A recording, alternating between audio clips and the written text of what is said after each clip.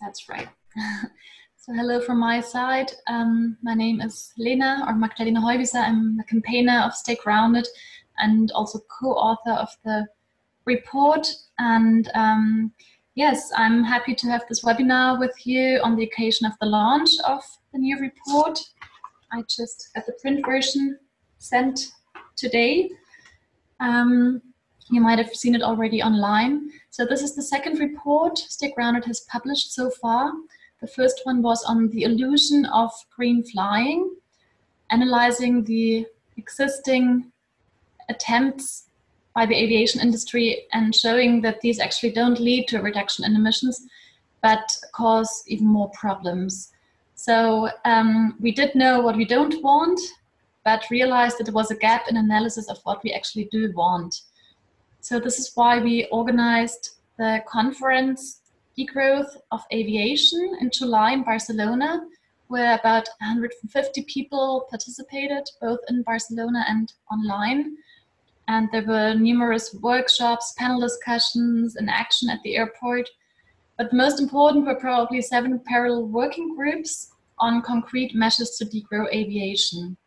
Beforehand, briefing papers were elaborated so all participants could start the discussion at the same level. And the outcomes of the conference fed into this report, plus further discussions and feedback loops. So this report it's not really a position paper, or it's not really the opinion of Stay Grounded, but it is a document that tries to foster discussions around how to degrow aviation. It might seem visionary or radical what we present there as solutions, but actually it is not so completely out of the blue.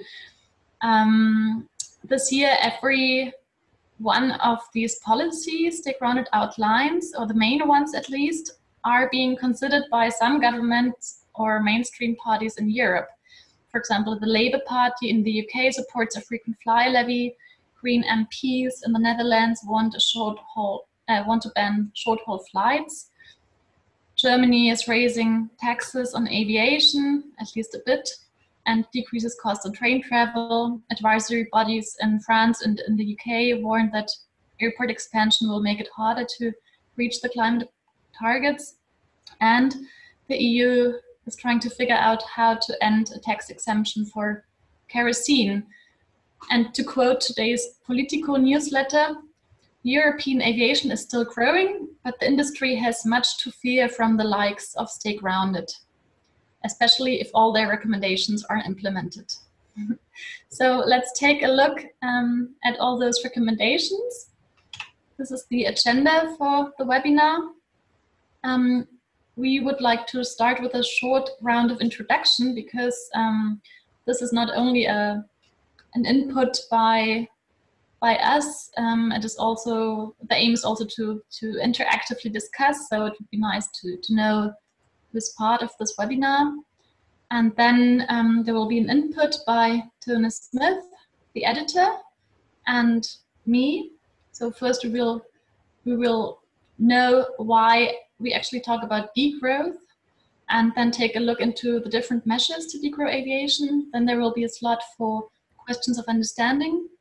And then we will have a discussion part with the breakout groups on this question of why, or what are actually socially just measures.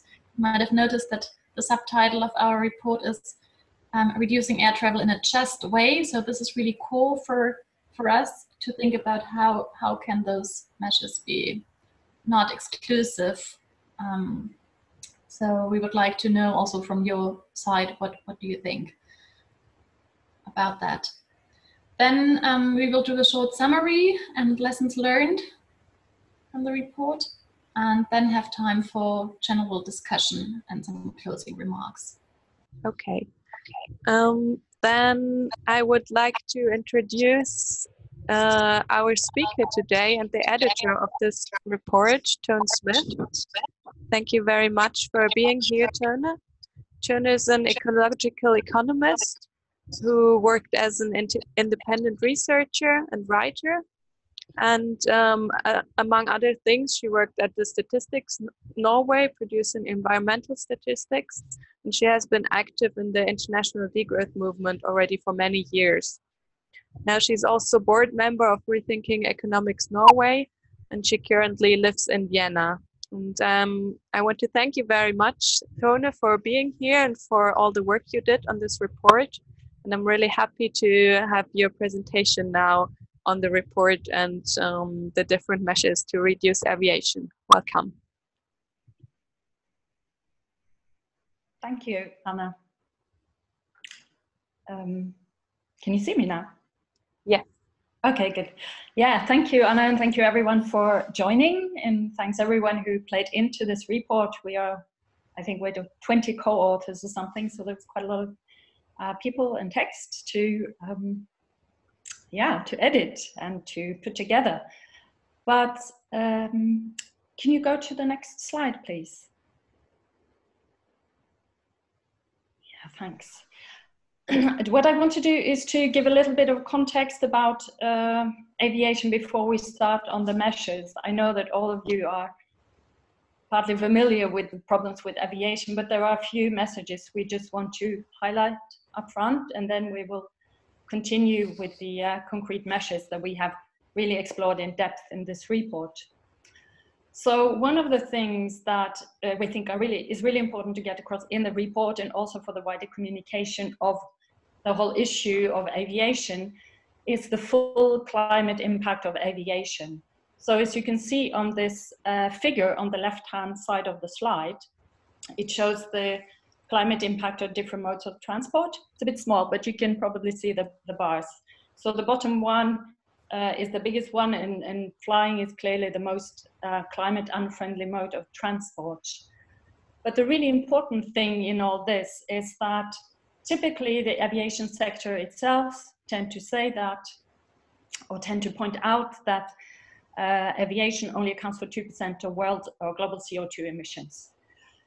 But what is really important is that we communicate that this is not the only climate impact of aviation, that actually, if we take into account other things like especially induced cloudiness, ozone, and contrails, the climate impact actually more than doubles. So these are really important figures to have up front. It is not only the innocent 2%, but much more. And on top of that, we know that only 10% of the world population roughly have ever set foot on a plane. And many of those don't fly very frequently. So there's really a very small portion of the global world population that accounts for these emissions and these climate impacts. And of course, there are also other environmental impacts related to aviation, especially for people around airports. Noise is important, but also local air pollution, sealing of agricultural soils, and local pollution of the soil and groundwater in the surroundings. So all these things are really important to lift up front when we talk about aviation. And I also want to say that these 2% of the world's CO2 emissions are only accounted for by civil aviation. So most of the figures that we haven't presented in this report relates to the civil aviation sector. It's very hard to get hold of numbers related to the military sector or military aviation. It doesn't mean it's not important and we shouldn't address it, but we don't have so much. Well, it's a kind of a separate issue. So I will mostly talk about the first category. Next slide, please. Yeah, so this is the picture. We know that it's a very damaging way of travel. Still, what's also important to know is that in the 20-year period between 1990 and 2010, international aviation grew with 70%.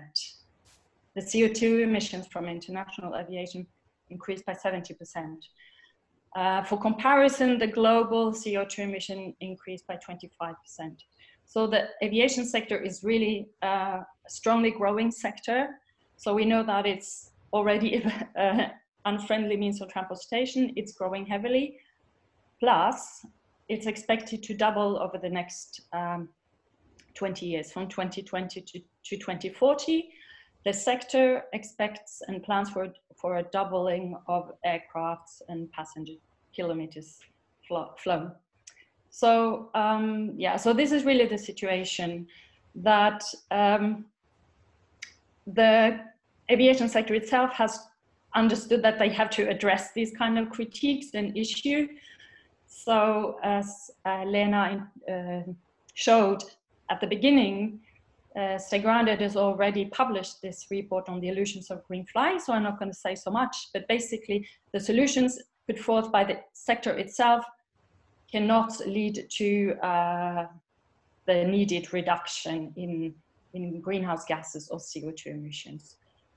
We know that we need to, if we want to achieve the Paris Agreement targets, to stay below 1.5 degrees, we need to reduce by 50% in 20 years. And this is not at all in line with the plans of the aviation sector itself. So they actually produced this strategy then for carbon neutral growth from 2020 onwards, which relies basically on technology and offsetting. So technology as biofuels, synthetic fuels, and efficiency improvements.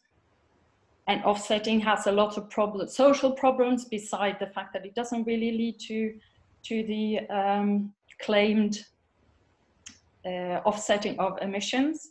But I'm not don't really have time to go into that now. So either we talk about it later or you read the report. But yeah, basically the sector's own strategy is based on false solutions, which also means that green growth is really an illusion. So that is the wider picture of the aviation industry that plays into this whole global world economy with long distance transportation, high speed, hyper mobile lifestyles. And it also means that we cannot get the change in the aviation sector that we need without addressing the wider systemic issues. Next, please.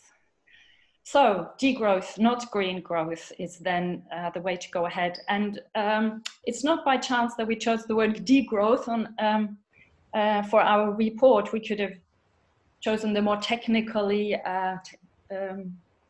label reducing aviation, but actually by pointing to degrowth, we also really link up to the degrowth movement, which is much more than just reducing environmental footprint, but a whole movement and a whole body of literature, but also a project for a radical social ecological transformation, both of the economy and of society, based more on ideas of sufficiency, the good life for all, and of course entailing system change.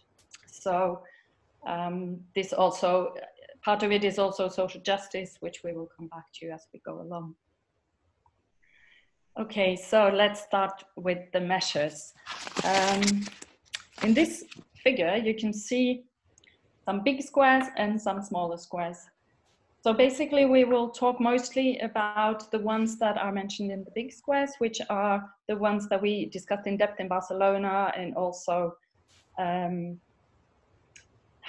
been exploring more in depth. And then we have a chapter, the last chapter in the report before the summary, lists a range of other possible measures that we have not had time to explore and which might well be worth exploring further, but we wanted to list as much ideas as possible, even if we didn't have time to go so much into it. So I will mention a few of those at the end, but mostly focus on these six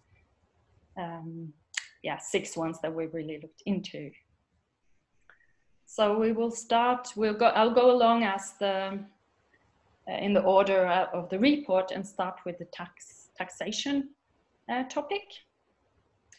And actually the issue with taxation is that the aviation sector has been in the very privileged situation of having a huge amount of tax exemption compared to other sectors of society, besides also a lot of very generous subsidies or indirect subsidies from the state. And this is one of the first things that we think really has to come to an end, this kind of discriminatory practice of such an environmentally unfriendly sector. So in the EU alone, it has been calculated that these tax exemptions amount to 30 to 40 million euros per year, and these figures are a few years old now. And we believe that the feasibility of getting this on the political agenda is actually quite good, because it has achieved quite a bit of attention recently. The fact that the aviation sector has such a special treatment. And although this is a measure that is kind of not very much in the line of systems change, it's aligned more with current kind of policy, market-based instruments and economic instruments. But still, just ending this special treatment of the aviation sector will by itself give a boost to other and more environmentally friendly means of transport by making the prices more, by taxing aviation, the prices will be more just, because currently flying is cheaper and other means of transportation, often subject to VAT and so on, becomes more expensive. So if we look at the next slide, we just run through there are different kinds of taxes that one can think about. So if you look at the figure on the left here, it's very small, but it shows basically diesel, gasoline, and kerosene. And these are average, it's an average across a range of OECD countries, combining fuel excise and carbon tax on these fuels. But basically it just shows how much kerosene is undertaxed everywhere. So one can imagine a similar kind of excise tax on kerosene. One of the arguments that this hasn't happened yet is that there was in 1944 the Chicago Convention was established on international civil aviation, and this convention does not allow taxation of fuel which is on planes when they land. And then this have led to some kind of norms of wider exemptions and also bilateral agreements between countries on not taxing, but it really isn't the obstacle that it's presented to be. There are ways to tax kerosene, definitely. And what is important then is to remember whatever kind of tax we choose to put on aviation-related fuel is that we must include this non-CO2 impact of aviation. So there must be some kind of extra factor that makes the climate impact, what do you call it, like fine higher. It's also currently discussed quite a bit about carbon tax. To have an economy-wide carbon tax so that every sector in the economy pays this or is subject to the same kind of carbon tax, which could have the advantage that it could include biofuels and synthetic fuels, unlike kerosene. But the problem with both kerosene and carbon tax today is that they wouldn't actually allow this, because these kind of the biofuel and synthetic fuel emissions or impacts are not reported to the United Nations under the United Nations climate reporting. So it is also not taxed, because these things often go together. So this is something to fight for and be aware of. Then VAT is not allowed to put on international flight tickets. So this is another reason why there is exemptions for the air industry, but many countries have then instead installed a ticket tax, and this is a way to get around this rule as well. But a tax on the ticket, and it's also quite easy to do. For example, in the EU, it makes it easier because you don't need the agreement across the union, but it can be done on a national level. So these are various kinds of ways that the tax exemptions for the aviation industry could be approached. Next, please. So another kind of fiscal measure is is a frequent flyer or an air miles levy. And these levies are, the starting point for these levies is the social justice perspective. So unlike normal taxation, which is not usually considered to be very socially progressive because everybody pays the same amount, so the rich can more easily fly than the non-rich, this kind of a levy is then meant to take that into account. It aims to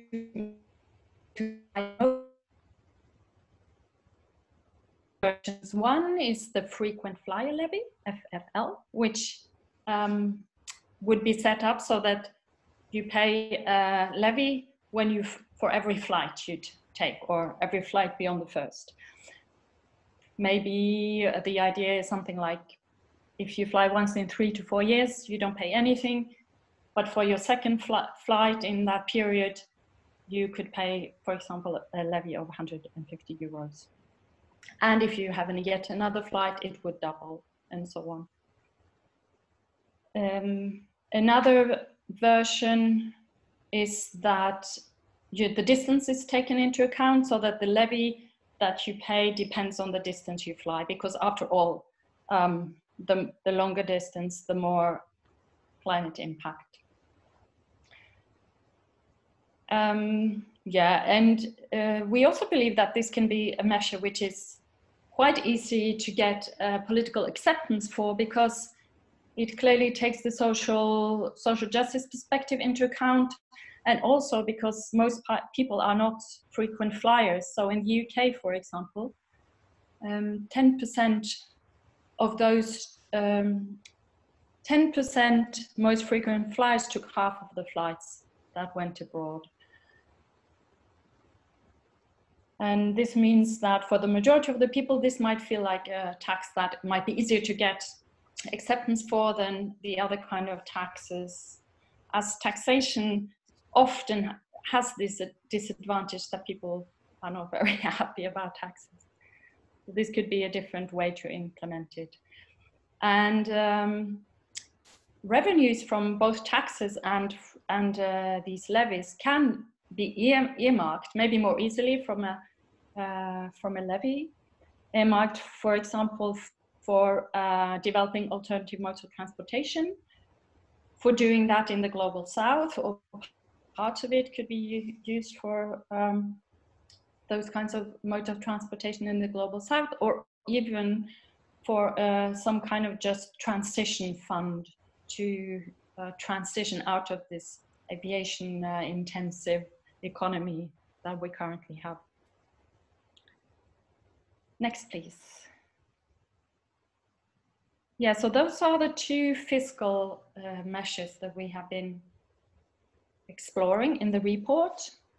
Now, the problem with fiscal measures is that people can always buy themselves out if they have enough money. Even the frequent flyer levy, which might become very expensive after many flights, if you have enough money, you can still pay yourself out. So it, in some ways, it's still unfair, and in some ways we also don't know to which extent it will actually impact on flying habits. So these are all then assumptions of how much people will reduce their flying if the prices go up.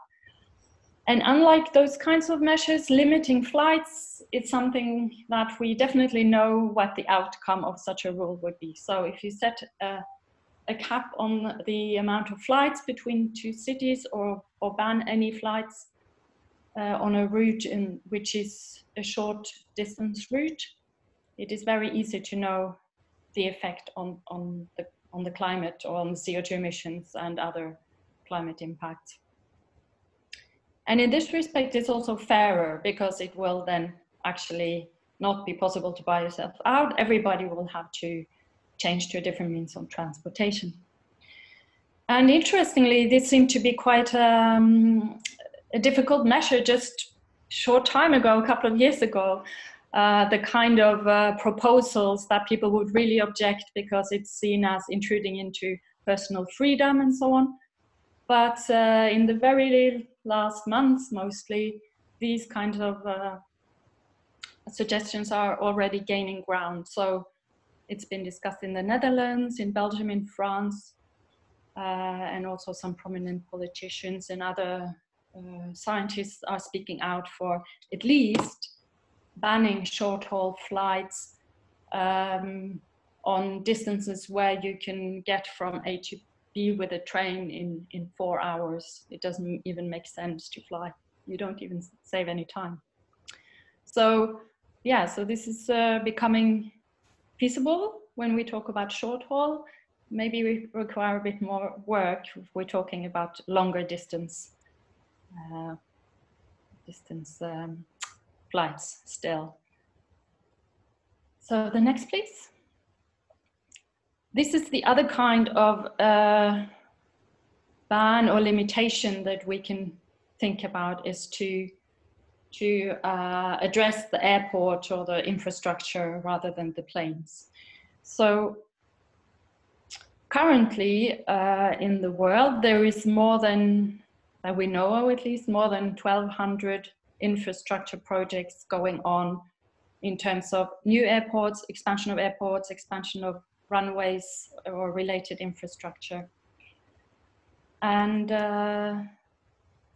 yeah, we have a nice map here which shows many of the conflicts related to these airport expansions. So this map has been prepared in cooperation between Stay Grounded and the Barcelona Autonomous University. There is a group there working on this environmental justice project, and I think Rose, who's with us, was part of making this map. So this is really great work that you can see on our websites. The yellow dots on this map indicate 60 airport-related conflicts that have been investigated by this group. So you can read about each and single of these conflicts online. And the black ones are still to be investigated. But this is the amount of conflicts that is currently going on related to airport expansions worldwide. So, yeah, so another measure then to consider is actually to work for moratoria on new projects, new airport infrastructure or expansion projects. And this, or what we call a red line for airports. So we've been doing various actions across many countries, illustrating this line as a kind of a activity in the airports. And these this attempt to get a moratoria has been inspired by certain other policy areas, like the nuclear power moratorium in Germany, coal moratorium in the US, the international whaling moratorium. And in terms of airport, the idea is to establish some kind of building moratorium related to airports. And it has had a little bit of success. I mean, there has been quite a bit of success in terms of resisting airport expansions in many places. You can read about several of them in the report. In Vienna, it's a little bit in between. There is it's been a success in France, in Notre-Dame-de-Lande. There are some examples from Bangladesh and Thailand. But I think the only example we found where there has really been a moratorium agreed is in Munich, where the Bavarian, so another interesting thing about this measure is that it doesn't need to be adapted on a state level, government level, but it can be also implemented by regional government or even city governments. So the Bavarian government, after a referendum, actually decided in 2018 to put in place a moratorium against the expansion of the Munich airport that should last for 5 years. So that's, that is a success. Another thing which relates to airports is that if we actually manage to reduce flying and even to stop expansion, but also to reduce flying, which is the aim of our campaigns, then we also need to start to think about scaling down, especially regional airports will be superfluous with shifting to more train and bus and maybe other means. Next, please. Yes, so we need to foster alternatives to flying. So if we want to reduce flying, there must be alternative means of transportation, and there also needs to be some considerations of whether we need to travel so much and so far, of course. But one thing is to encourage governments to invest in these alternative transportation networks, like especially night trains, which has been more or less abandoned in Europe in the last decades, but is now coming back quite strongly, much thanks to the Austrian railway lines. There are still a few night trains in Central Europe, and now it seems like they're coming back in many places. Also to consider night buses in places where there isn't a train line system already. And finally, also to actually modernize ferries in an ecological way to make use of renewable propulsion such as wind and sun and hybrid ferries, so that the waterways can again be a way to transport people also in an environmentally friendly way. So besides different kinds of means of transport, it's also important that it's possible to easily book journeys that interlink different kinds of different countries, trains and things like this. It's quite difficult today if you need to book several laps to go too far away. And also the connection times need to be better coordinated. And not least, reducing travel by using video conferencing more. So what we also have in this chapter is some visions for thinking about tourism and traveling in a new way.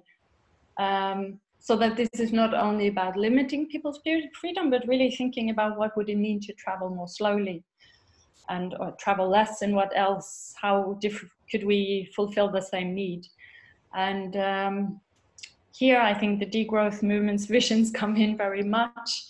How can we think about doing less travel, doing it slower, doing it just every so and so many years, but then taking the time, enjoying the journey itself, making it possible to travel while work while we travel, considering whether to visit the local expat communities and their restaurants and events instead of having to go to visit their country, things like this.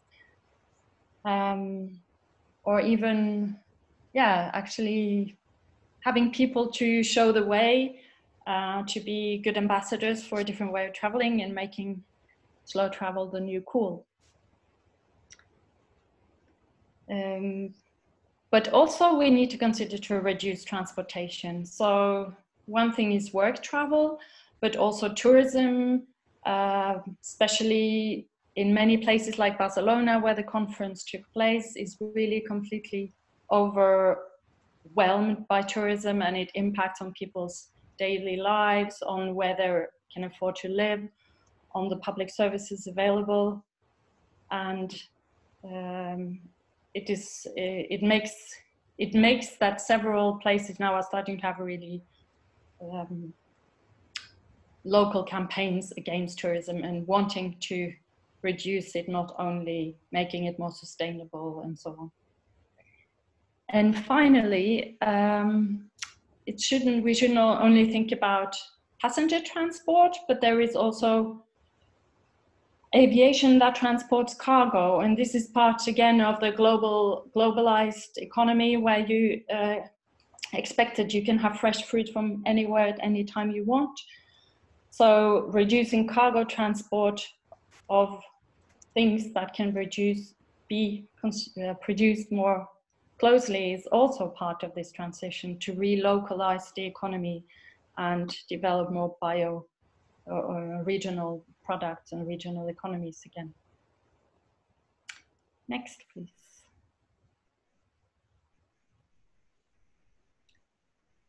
Now, this is a little bit a different kind of measure then.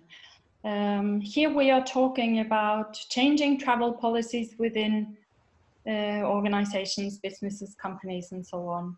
So it's more of a bottom-up measure that actors can do if they feel it takes too long to get policies in place, but there are really things that you can do on an organizational level that can have an impact as well.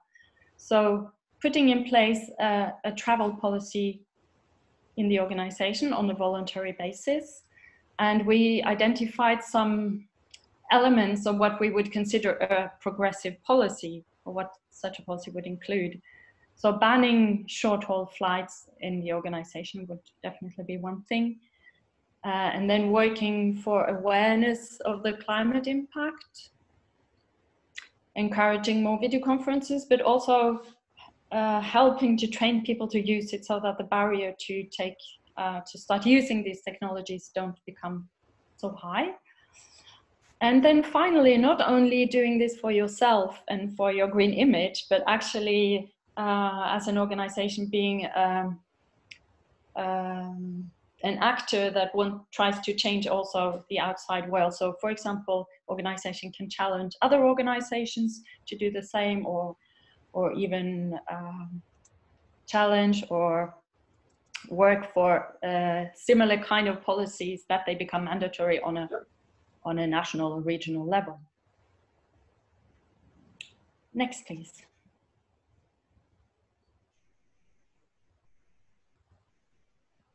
So this is the chapter where we have listed lots of means or measures that we have not really studied in depth. And I think there are at least 10 of them, so I'm just going to mention a few. One is how we account for emissions and communicate to the public the impact of flying, or the impact of airports and so on. This is really important, and we want to challenge that all impacts of flying are taken into account in the United Nations climate accounting system, that various cities and airports and so have to produce numbers to show what the real climate impact of the activity they are doing. So, for example, an airport which claims to be environmentally friendly, or they are carbon credited, or whatever they are these days, we can actually ask for different kinds of numbers where they show the indirect impact of the activities they're doing. And this is something to work for, in addition to get scientists to agree on what would be a good number to use to scale up the CO2 impacts, to show the total impact, so that there is an agreement about this at least across many experts, because today different people use different factors to account for this. So that's one quite technical accounting measure, but more familiar maybe banning advertisement for flying. This is not because similar things have been done for tobacco, or even in some countries alcohol. And if not banning advertisement, then for example, what has been suggested in Sweden is that a certain amount or a certain percentage of the space of the advertisement should be used to explain to the public how the climate impacts of flying. Again, a bit inspired by tobacco, and how many countries have labels on tobacco boxes. Then another thing we have suggested is a way to work for a just transition is to actually work with something which might at first seem a bit counterintuitive, is to work with low-cost airline employees and argue for better working conditions for them. So this is really a way to join up with trade unions, so that we want to do this in a just way, so that people don't lose their jobs without anything else. And at the same time, if we actually make people in low-cost airlines get better working conditions, this would lead to higher prices, because this has been part of the low cost which has allowed flying to grow so much. And it would really be an interesting way to show our social commitment in this process. And finally, I want to mention behavioral change, because we currently are preparing a campaign called Let's Stay Grounded, which will be launched next spring, which is which builds a bit on things that has already happened, maybe particularly in Europe, where there has been already some various campaigns to change people's behavior, such as the flying shame campaign, or some smaller projects which has aimed to get people to sign up for not flying for a year, or for not flying next summer, and so on. And scaling up this kind of idea that if some people start to change their behavior and show others that it's possible, then this can have a snowball effect. But the Let's Stay Grounded campaign is on top, enlarging a bit the idea of behavioral change to not only be about me changing my personal behavior, but actually working politically to change that which needs to be addressed on a political level as well. So that was just a few of those other means that we have presented.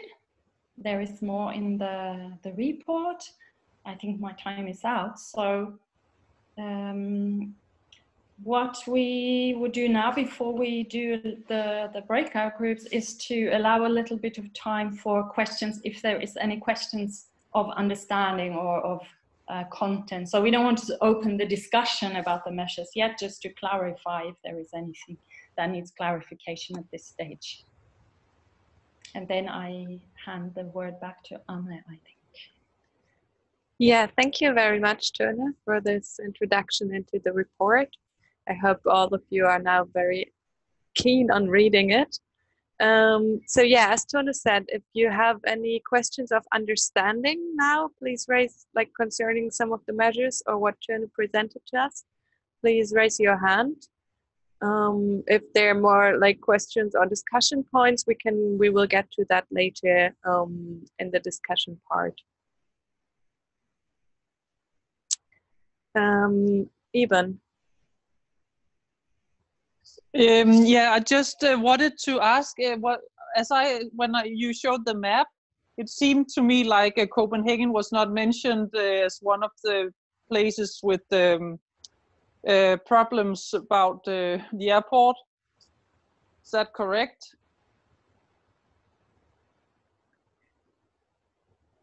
Tone? Yeah, I have a printed map here right now that I'm looking at, where Denmark is a bit in the middle, but it looks correct. Yeah, so I hope you will put it on. Exactly. Thank you for that feedback. We Okay. will definitely double check. Yeah. Yeah. Thank you. Okay. Yeah, we'll give this information back to the Environmental Justice Atlas. Yeah. Other questions of understanding?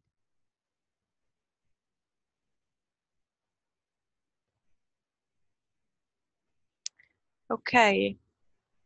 Then we'll have time later also for discussions, and if there are any other questions of understanding coming up, you can post them later as well. Now I would hand over to Magdalena, who will say some words about social and climate justice. And then after we go into breakout groups to discuss this.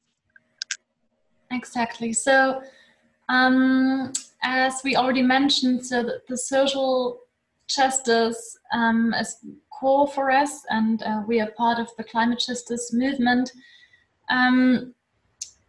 So how can actually measures to reduce aviation be socially just? The aviation industry tries to sell the idea that cheap flights allow for a democratization of flying, because everyone can afford flights, and because supposedly automatically flying leads to cultural exchange, but they conveniently omit that very few wealthy people take the biggest share of flights, as we already told you, while the immense damage is being while others have to take the rap for that. So flying is at the core of an imperial mode of living, a form of consumption and production that is only possible because it is at the expense of others.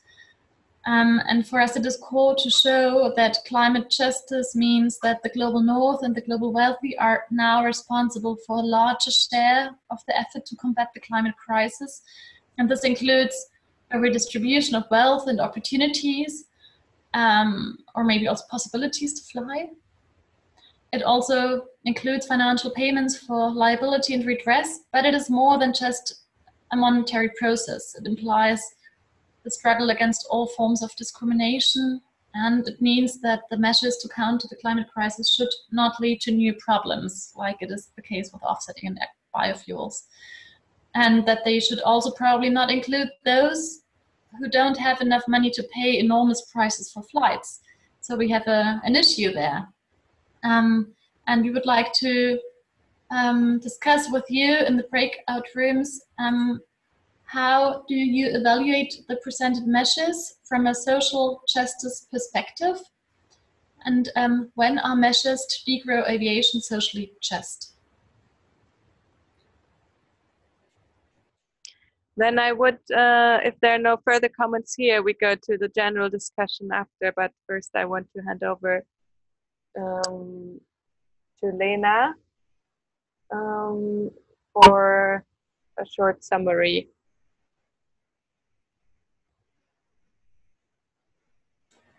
Yes, so what our findings were, just to summarize, what are socially just measures to reduce aviation?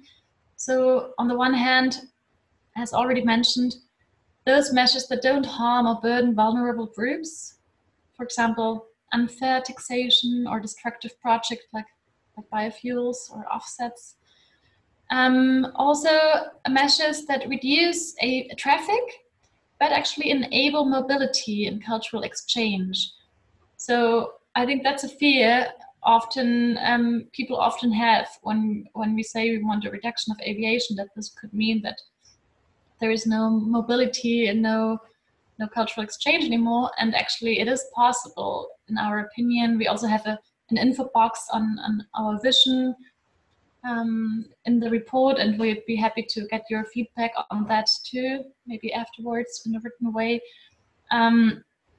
It is possible to enable mobility by other means of transport, and also by online conferences and by traveling in a different way. And measures are also socially just if they target wealthy frequent flyers more than those who almost rarely fly, as it is the case with the frequent flyer levy or the air miles levy. And measures that provide a just transition for workers in the aviation sector or also in the tourist sector. You already mentioned, Tone, the Just Transition Fund that we propose.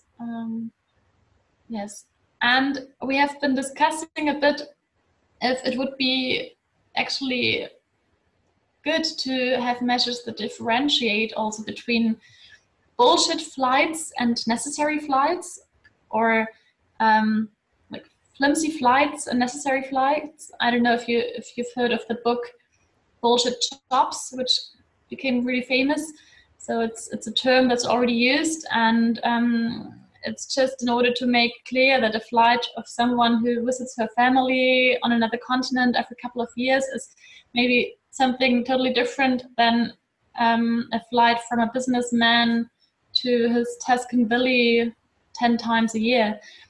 We haven't really come up with a clear measure for such a qualitative distinction, and maybe such doesn't exist, at least not without loads of bureaucracy. but we think that the time is ripe for discussion about what's actually valid and what's unfair. So this is the first part of the summary, what we think is socially just. But of course, it must be clear that the measures to reduce aviation cannot lead to climate justice alone, because aviation is so closely linked with our transport system, with tourism, with energy, with global trade, with our economic system based on constant growth and competition, and fast mobility is a key element of the globalized capitalism. So climate justice can only be achieved by challenging this model and by reorganizing mobility, regionalizing the economy, and overcoming global inequity. So of course our report is very limited by focusing on aviation measures, but in the context of justice. And I think step by step, with many different civil society actors, social tipping points are possible and must be achieved before we get to the climate tipping points. When reviewing the different measures outlined in the report, we see that they actually complement each other. So working to implement a fiscal tax while also calling for regulation of aviation activity, calling for limits and bans, as well as promoting alternatives, totally makes sense altogether. And we both need bottom-up processes. So we need organizations that implement institutional travel policies, or personal behavior change, or musicians and bands and football players and politicians who stop flying. And we also need top-down measures. But top-down policy changes won't be achieved if there is not enough pressure from below. And only relying on convincing individuals and companies to change their behavior is way too slow. So both has to go along with each other. This system change and behavior change, and top-down and bottom-up. And what is clear is that we cannot only talk about stopping flying, but to create more positive narratives also about light traveling, about slow traveling, about alternatives to flying and the advantages of it.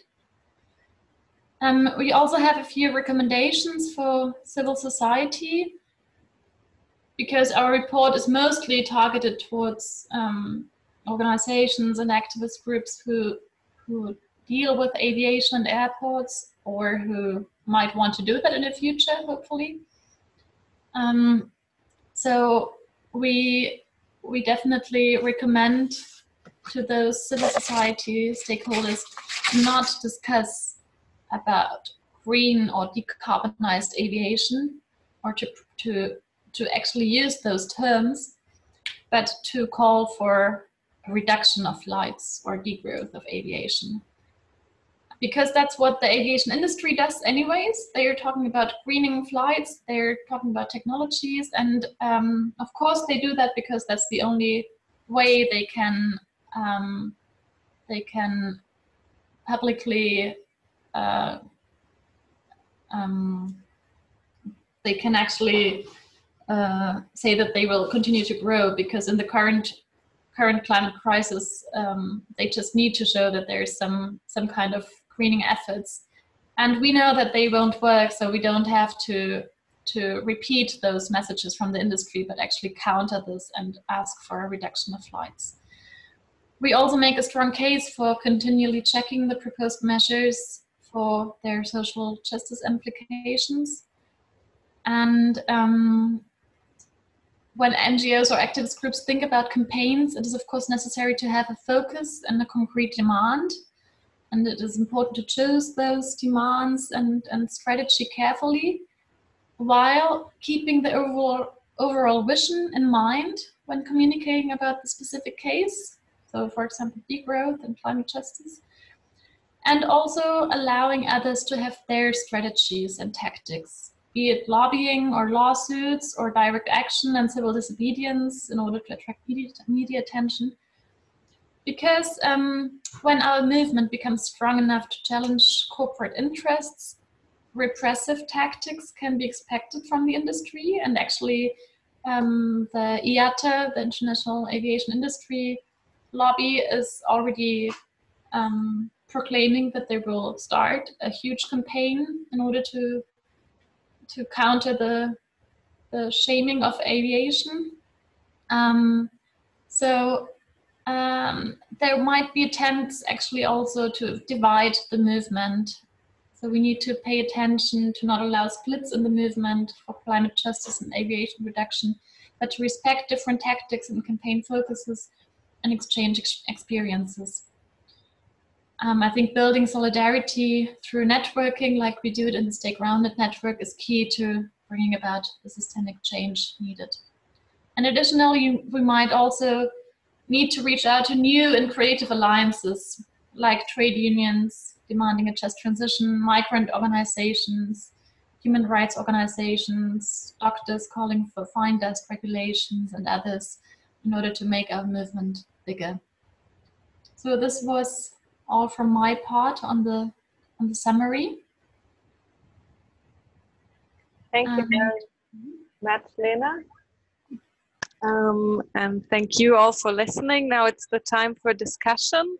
I hope you still have some time and energy for posing questions, or also giving your opinion maybe on what you just heard and what you think about which of those measures are maybe likely to implement, and where are the obstacles, or where do you see a need to discuss further, what is maybe missing. I think we have some time now to openly talk about our ideas on this report, and I would be happy to hear from you.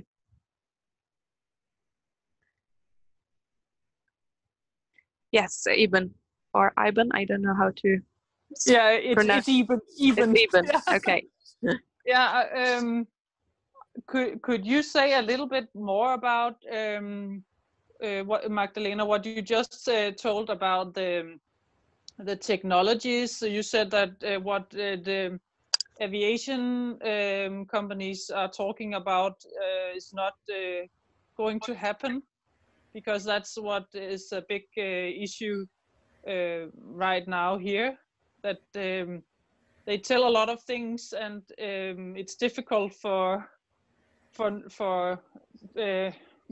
people to know whether it is correct or not, because it's difficult to challenge if you don't really know what the problems are with those technologies that they are talking about. Yes. So I was just a couple of weeks ago at the forum of the Environmental Agency in Germany. They released a new report on environmentally friendly aviation, which is exactly the term which I wouldn't use. And they also had invited lots of industry representatives and scientists, and I think it gave a good picture of what's the current situation, also of greening strategies and technological solutions. And for me, it was in the German debate, synthetic fuels are the ones pushed most. So power to liquid technologies, which are possible. It is possible to create aviation fuel through an electric energy, which is then transferred in a chemical process into liquid fuel. But the thing is that it really doesn't exist yet. So there's like almost no supply of those fuels. And if we would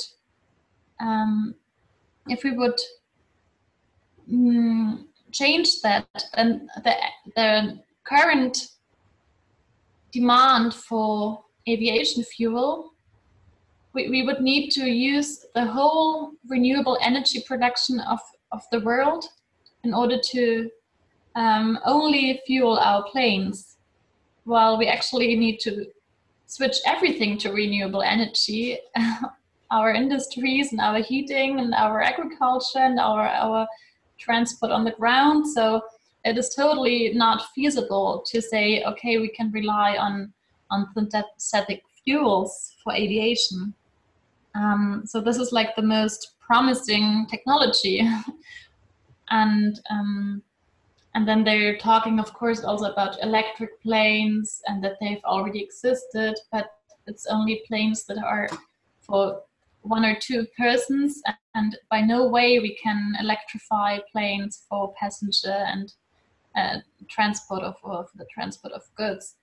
So it's really there's also a very good study that has analyzed the technology myths proclaimed by the industry in the last decades, and it basically shows that there have always been those promises by the industry that very soon there will be technological solutions, and they never came, and they probably won't come. I mean, it would be great if there really was a very clean option, but it's very, very unrealistic.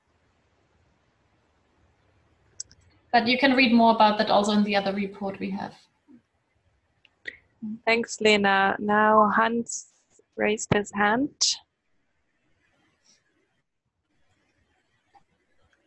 Thank you very much. Can you hear me now? Yes, better. Yeah, it's better. Yeah, I rearranged the microphone. Yeah, so what I was talking about a little bit ago was about this taxes on diesel and gasoline, like you showed in your diagram number 2 in your report. Actually, and these are taxes actually that most people are targeted with. Yeah. So we have the kerosene tax like 4-point-something euros, and the others is over 70 euros. Yeah, for the same unit of CO2 emissions. So the taxes are very much higher, and this is about people in general, and even poorer people suffer with that. It's not with this kerosene tax. So I think we should point out that the taxes on fuels that we use in our daily lives, or most people use in their daily lives, are very high, whereas the tax on aviation is actually very low. So I think it's important. It's important point. The other things that also Madalena was talking about, it's all like science fiction, that the aviation industry wants to distract us actually from what is important. And another point that I would like to talk about, that we talk about this 2% that was talking about the aviation industry said it's only 2% of CO2 emissions are due to aviation. But if we go to Europe, it's like 5% that is of CO2 emissions are due to aviation. And if we multiply it with this factor 2 or 3 that should be used to use, then we already in 10%. It's in Europe. The percentage is quite high, and we should use these values. And here in Portugal, we did a calculation. Our colleagues of the University of Lisbon did a calculation. What would it mean that all these airport expansion plans would go ahead, and we would decarbonize the rest of the industry? That would mean that almost 70% of CO2 emission and would be due to aviation in 2050. So if that is, I think we should try to point out these calculations maybe. Thank you.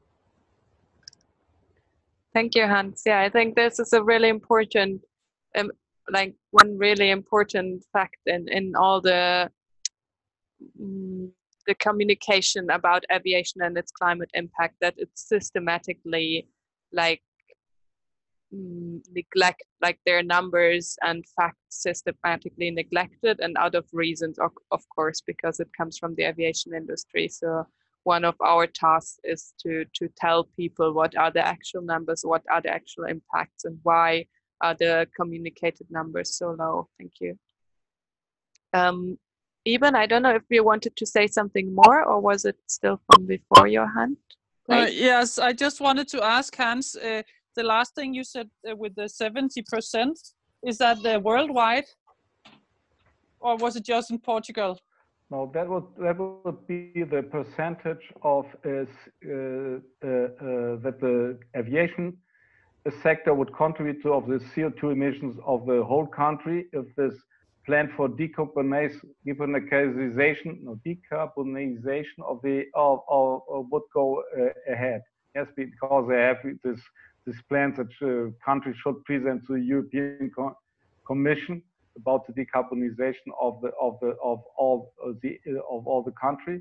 And so the plan that the Portuguese government presented, which excluded obviously aviation, had a certain amount of CO2 emissions, and the aviation sector, if all these plans to increase the airports would go ahead, would contribute 70% of CO2 emissions. But in Portugal, that's a Portuguese number, and they were considered the flights that were leaving Portugal. So that was the calculation that was, because many times when they make these calculations, they only consider the landing and the takeoff, and not what is emitted in the whole flight. So when they, for instance, here did this environmental impact study of the Montijo airport, they only calculated the CO2 emissions of takeoff and landing, and not the emissions during the flight in itself. So that they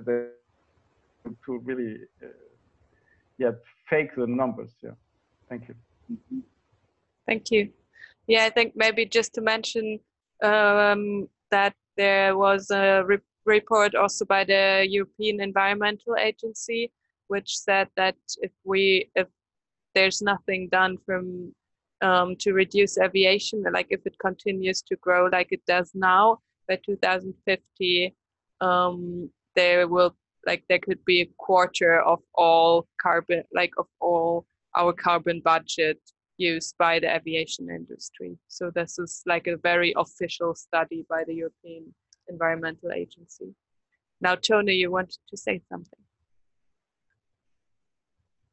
Yeah, thank you. I just wanted to comment a bit on what Hans said, because I totally agree that these things are very important. And the first, to take the first issue first about the lack of taxation of kerosene. I think I might have mentioned it, but I can say a bit more, which we also mentioned in the report, that the yellow vest problem in France has exactly been that normal people who are disprivileged cannot manage to get their daily life to function with these kind of taxation of petrol, which is needed to actually try to raise the price so that there is an actual reduction of the activity. But it just shows how socially unfair it is. And it has been mentioned in that context exactly, why do we not start addressing kerosene instead? It would not affect people's daily life in the same way, and it has huge climate impact, and it's not at all taxed. So it's really quite absurd that it's not being discussed more. So the whole taxation race in France, which is called off, and nothing more has happened so far. And on the numbers, the 2% worldwide number, I agree. It's really important that people in each country also try to find out what the right number for their country is. And in this respect, it also brings me back to these accounting figures. Trying to find out what the actual CO2 emission from flying is in your country is also not so easy, because the official statistic number, usually published by the Environmental Protection Agency or the Statistical Office, only shows the emissions that are actually reported to the UNFCCC, which do not include international aviation. So they're already at the outset kind of wrong. And it's true that in most European countries, even the CO2 emissions alone are much higher than the 2%. So in France, they're also about 10% currently. And in the UK, there's a similar situation as Portugal, that if somebody has calculated that if Heathrow Airport expansion goes forward, the aviation sector will consume roughly 70% of UK's carbon budget in 2050. Okay, thank you for this addition. Are there any more questions or comments?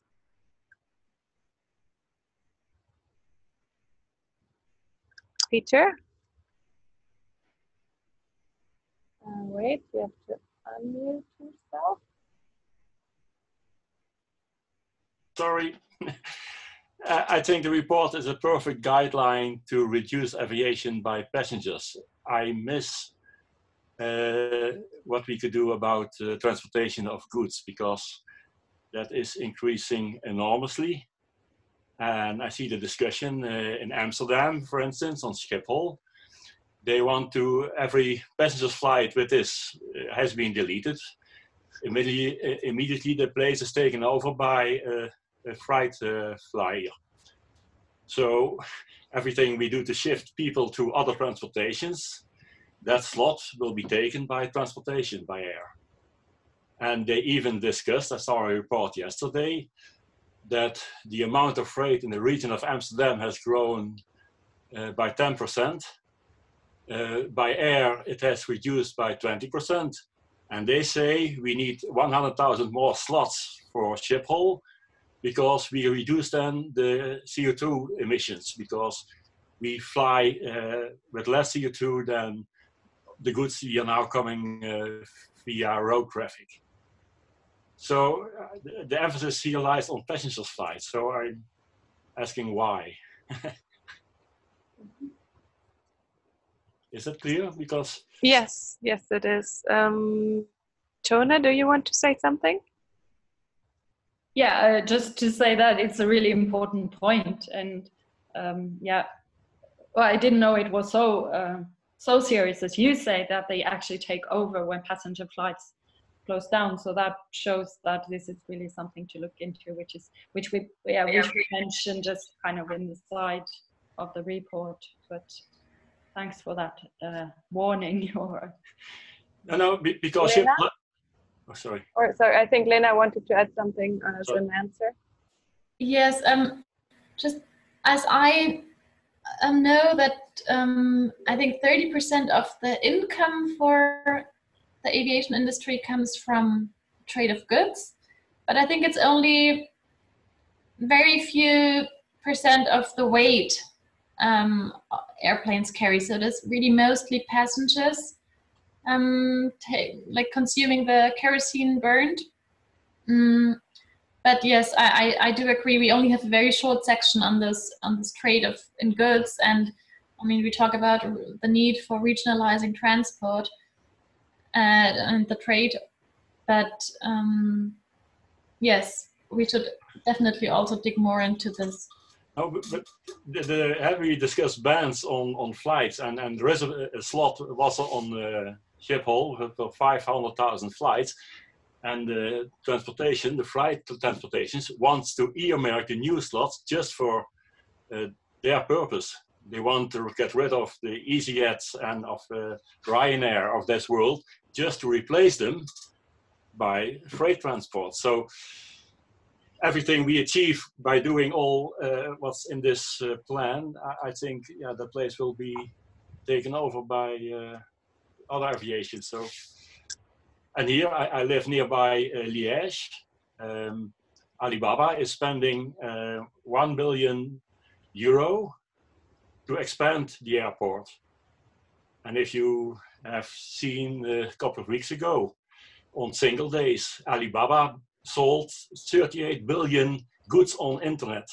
And a lot of them come to here. So it's a massive growth, more than on passengers aviation. So that's where I'm worried about.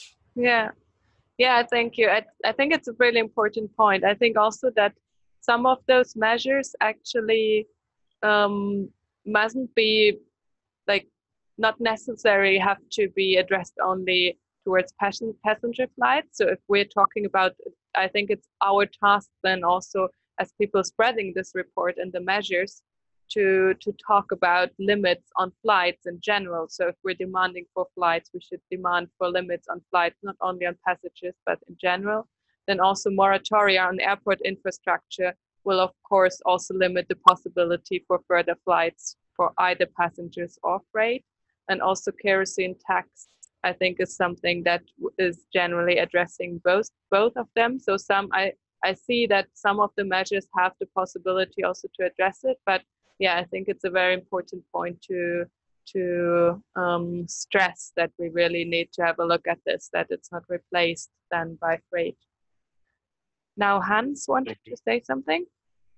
Yes, I just wanted to add actually to what Peter said, that all this trade and that we are doing and all this. Can you speak up a bit? Yeah, excuse me. All this trade, what we are doing over the internet, and all this Amazon and Alibaba has really a very big impact. And I think that most of us know very little about the real impact of this stuff. So I just want to reinforce maybe that we should try to do some investigation and research actually into this point, what is the real role of this commercial and freight flights, yeah. Because I personally, I must say that I have a lack of information actually on this point. Thank you. Thank you. Are there any more other questions on the report or the measures or comments?